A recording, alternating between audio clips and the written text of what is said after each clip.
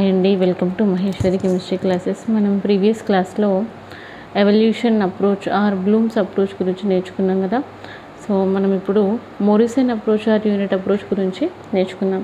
అంతకంటే ముందు మనం ప్రీవియస్గా ఏం నేర్చుకున్నాం అనేది ఒకసారి బ్రీఫ్గా ఇంట్రొడక్షన్ చెప్పుకున్నాము.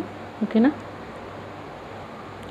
వేరియస్ అప్రోచెస్ టు లెసన్ ప్లాన్లో హెర్బాషియన్ అప్రోచెస్ గురించి, నెక్స్ట్ బ్లూమ్స్ అప్రోచ్ గురించి నేర్చుకున్నాం. హెర్బాషియన్లో introduction, presentation, association, generalisation, application, రికాప్చులేషన్ అని సన్నాహము, హాజరుపరచడం అంటే మనం నేర్చుకుంది చెప్పడము, పోలిక, సాధారణీకరించడం, అన్వయించడం, పునరావృతం చేయటం.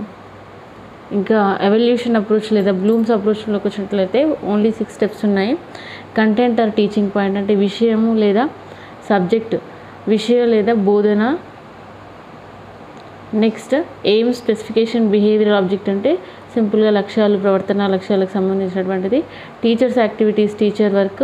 పీపుల్స్ యాక్టివిటీస్, స్టూడెంట్ వర్క్ అంటే యాక్టివిటీ మెథడ్స్ ఉంటున్నాయి కదా, అవన్నీ ఫస్ట్ టీచర్ చేసి చూపిస్తే తర్వాత స్టూడెంట్ చేయడం అనమాట. నెక్స్ట్ టీచింగ్ ఎయిడ్స్, మన 2D 3D ఎయిడ్స్ అన్నీ కూడా.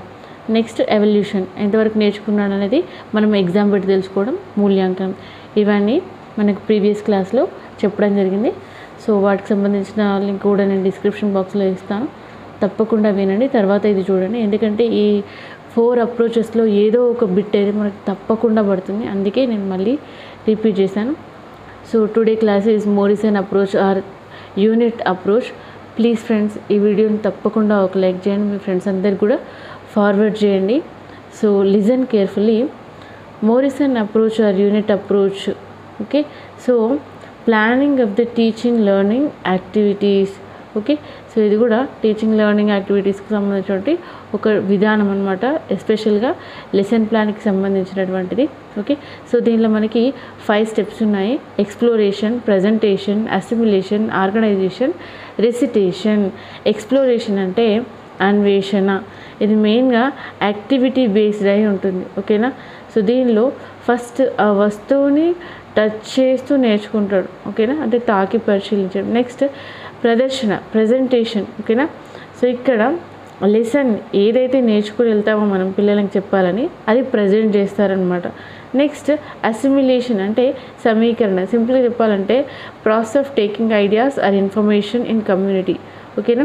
సో ఇక్కడ కమ్యూనిటీ అంటే మనం అనుకునేటువంటి క్యాస్ట్ గ్రేడ్ కాదండి, ఇక్కడ ఒక విభాగం నుంచి, సో పిల్లల నుంచి ఒక డిఫరెంట్ గ్రూప్స్ చేసుకున్నట్లయితే, సో ఈ విభాగం నుంచి నేను ఇన్ని ఐడియాస్ తీసుకోవాలనుకుంటున్నాను. ఓకేనా. సో ఇంత ఇన్ఫర్మేషన్ గెయిన్ చేయాలనుకుంటున్నాను. ఇదంతా దేనికి సంబంధించిందంటే అసిమ్యులేషన్. నెక్స్ట్ ఆర్గనైజేషన్ అంటే ఒక సిస్టమాటిక్ ప్యాటర్న్లో అరేంజ్ చేయడము, లాజికల్ ఆర్డర్లో పెట్టడంనే ఆర్గనైజేషన్ అంటారు. ఇక్కడ లాజికల్ ఆర్గనైజేషన్లో పెట్టడం అంటే ఏంటిదంటే మనం చెప్పాలనుకున్నటువంటి పాఠంని ఫస్ట్ చెప్పిన దాంతో పాటు పిల్లల దగ్గర నుంచి, అంటే పిల్లల్లో ఉన్నటువంటి డిఫరెంట్ గ్రూప్స్, ఒక 5 మంది ఒక గ్రూపు, 10 మంది ఒక గ్రూప్, అట్లా అనుకుంటాం కదా, అట్లా ఇమాజిన్ చేసుకోండి. ఇక్కడ కమ్యూనిటీ అంటే వేరే విధంగా కాదు. సో ఒక గ్రూప్ ఆఫ్ పీపుల్ నుంచి కొంచెం ఐడియాస్ సమీకరించడము, తీసుకున్నటువంటి ఐడియాస్ని మళ్ళీ లెసన్లో ఒక సిస్టమాటిక్ ఆర్డర్ ప్రకారము చెప్తూ, ఒక లాజికల్ ఆర్డర్ ప్రకారం మనం పిల్లలకి నేర్పించడం అన్నమాట. దీన్నే నిర్వహణ లేదా ఆర్గనైజేషన్ అంటారు. అసిమ్యులేషన్ అంటే సమీకరణ, ప్రజెంటేషన్ అంటే ప్రదర్శన, ఎక్స్ప్లోరేషన్ అంటే అన్వేషణ. నెక్స్ట్ రెసిటేషన్, మనం ఏదైతే ఆర్డర్ ప్రకారం నేర్చుకుంటామో దాన్ని తిరిగి పలకడం, దీన్నే తెలుగులో పారాయణం అని అంటారు. రెసిటేషన్ అంటే repeating something prepared in advance. సింపుల్గా చెప్పాలంటే మనం CTET రాసినప్పుడు రెసిటేషన్ అంటే వల్లె వేయడం అని కూడా నేర్చుకున్నాం. So all these are the synonyms. Okay. So this is about Morrison approach or unit approach. Next Glover plan అండి. ఓకేనా. సో ఇది లెసన్ ప్లానింగ్లో 4th టైప్, 4th అప్రోచ్. దీనిలో 4 స్టెప్స్ ఉంటాయి. Questioning, discussion, investigation, expression are people activity.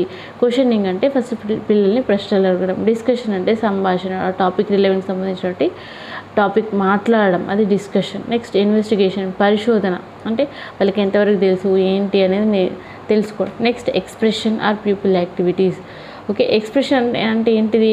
Show or say your opinions. మనం ఏమనుకుంటున్నాము అనేది మన మాటల ద్వారా చెప్పడం కానీ, మనం ఏమనుకుంటున్నాము అనేది ఒక యాక్టివిటీస్ చేసి చూపెట్టడం కానీ, ఎక్స్పెరిమెంట్ చేసి చూపెట్టడం కానీ, ఇవన్నీ గ్లోబల్ ప్లాన్ కిందకి వస్తాయి. సో ప్లీజ్ ఫ్రెండ్స్, ఈ వీడియోని అయితే తప్పకుండా ఒక లైక్ చేయండి, మీ ఫ్రెండ్స్ అందరికీ కూడా ఫార్వర్డ్ చేయండి. Please subscribe my channel Maheshwari chemistry classes. ఇంత ఓపికగా విన్నందుకు థ్యాంక్ యూ వెరీ మచ్.